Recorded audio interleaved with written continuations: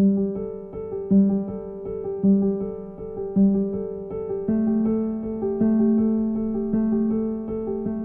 think Creator made us for a reason, and we're here for a reason. I think the earth needs us. And a lot of our ancestors way back took care of the land in such a good way that if they were to leave, the land would actually miss them.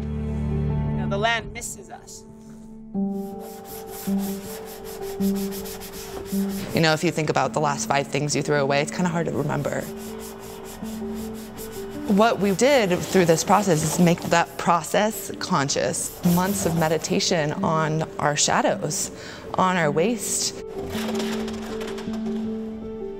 Cutting and cleaning and scrubbing and adorning this plastic. We loved it to be able to become a transformation, to become a whale.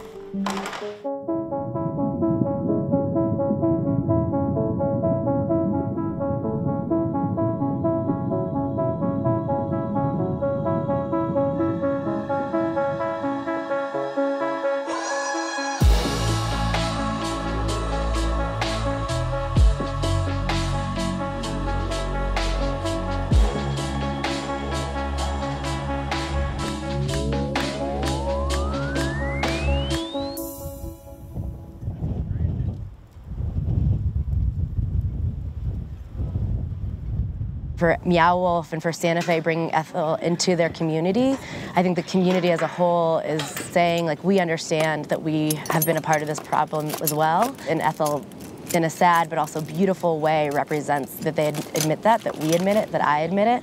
And then the next step is, how can we create that change?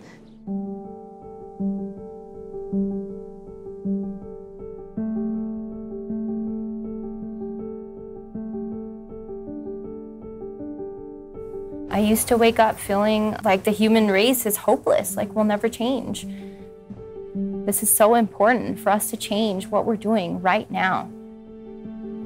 I'm from a small town in northern New Mexico. New Mexico has one of the highest poverty levels, and our people are hurting. They need jobs, they need food.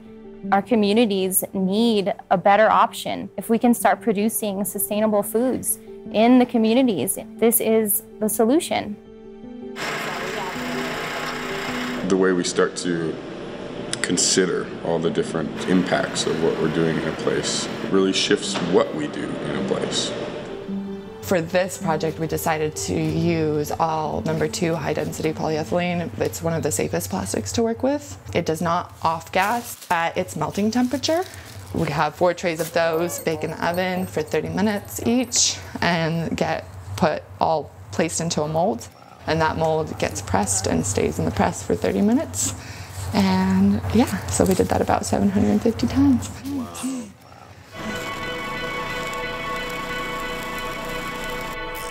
She's built and made of 5,000 pounds of trash. It was all a huge healing process. Brought up a lot of things because you see all the things that you've used before. Now you see your shampoo bottles, laundry detergent bottles, your milk jugs. And you look at them and you're just like, what are we doing? And the realization starts to come up. And that happened with every person that came into our studio and came and worked on the Ethyl. Like, hundreds of people came through. And to realize that, to feel that, is way more powerful than actually telling somebody. You know, there are people building roads out of plastic and sidewalk and bricks. And I think it's going to continue because more and more cities, municipalities that have nowhere to put their waste. As an environmentalist, I found myself very frustrated with working on technological solutions. I felt like we really needed to change that narrative to be able to bring magic back into the world so we care.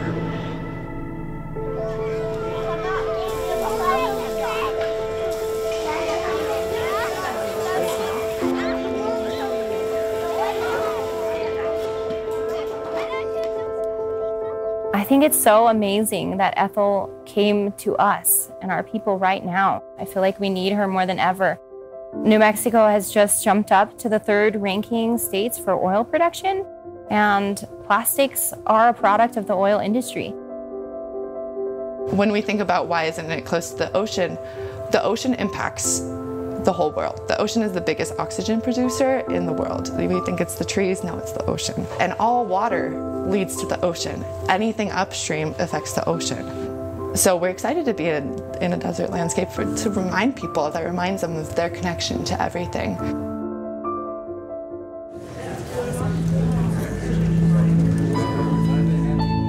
What I want to focus on is aquaponics. And does everybody here understand that when I have a system and I feed the fish, they create the fertilizer? The thing about aquaponics is we're trying to marriage the fish to the plants. All right, what else is in this ecosystem back here? Fish, plants, water, what other living organisms? Bacteria. There you go. So you have a whole ecosystem in here. We have to feed 7 billion people on the planet right now. When I was born, there was 3.5 billion people. We have doubled the global population just in my lifetime. I'll take this one here. Looks like brownie. It feels like it too. That's cool. I honestly dude, look at those little red ones right there. Yeah, dude, look at them. They're thriving so well here. Guys, look at this one over here. Oh my wow. When my students graduate, I say, welcome to the club.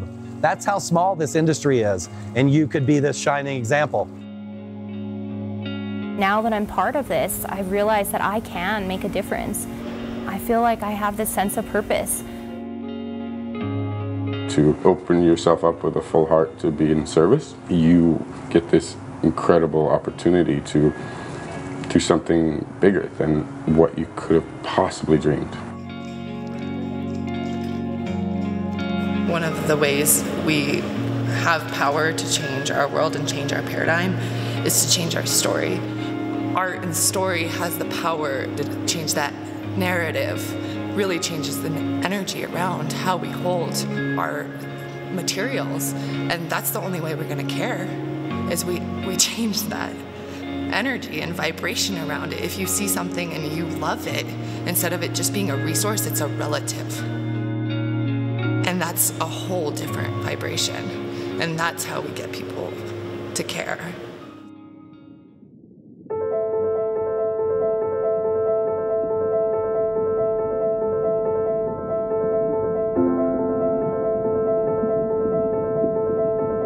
So as you hold this seed, what do you want the 7th generation forward to look like? What do you want them to have?